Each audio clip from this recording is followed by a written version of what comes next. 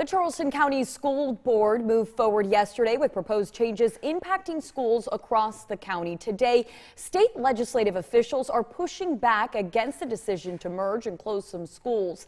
News 2's Riley Benson tells us what that pushback could mean.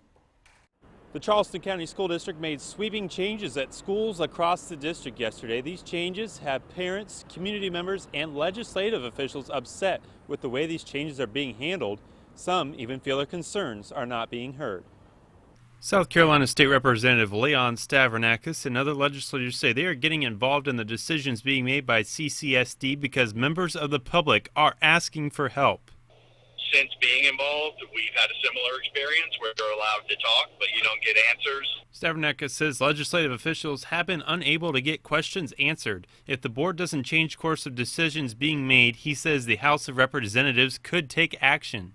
You will see votes in the House of Representatives to put the brakes on what they're doing and force them to re-engage with the public. Todd Garrett, who is a member of the CCSD school board, says the board has been looking at making changes for years and the changes need to happen now. We've got disparities that are undeniable, and this is an effort to try to create more opportunities more equitable opportunities across the district. Garrett says he knows the legislative representatives have a tough job, but he wishes they would let the school board work on the issues. Stavronakis tells me that the group of legislators simply wants the district to hear the concerns of the parents, teachers, and community members that have been bringing them forward since this process began.